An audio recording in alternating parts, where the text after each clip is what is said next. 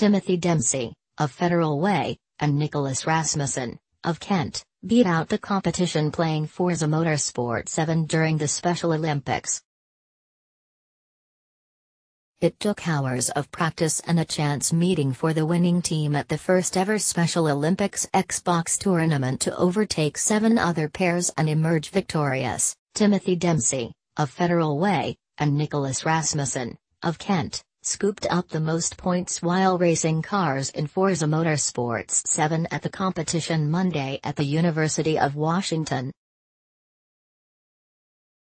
The event marked the first time the Special Olympics USA Games sported a video gaming tournament, which pitted 8 teams of 2 against each other. Each team was made up of an athlete with intellectual disabilities and a unified partner who played at the same time. Their racing times were combined and compared to other teams during the rounds Monday. Winning athlete Dempsey said he was speechless Monday after taking home the top prize, an Xbox One X engraved with the Special Olympics name and logo. Seattle, July 1. 6 more info. Dempsey almost didn't make it into the games at all.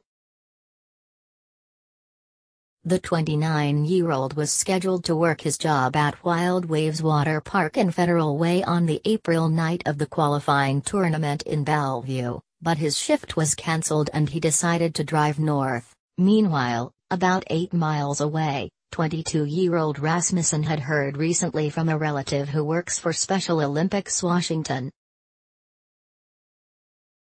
The organization was looking for people skilled at playing video games to come to Bellevue and play as unified partners at the qualifying tournament, so he volunteered. Rasmussen and Dempsey were paired up that night, and he easily made it into the finals. The competition was a bit tougher this time around, Rasmussen said, noting he got a bit nervous as he watched how skilled the other players were. The team had practiced together a few times a week since April, playing each other online on Xbox Live when their schedules would permit.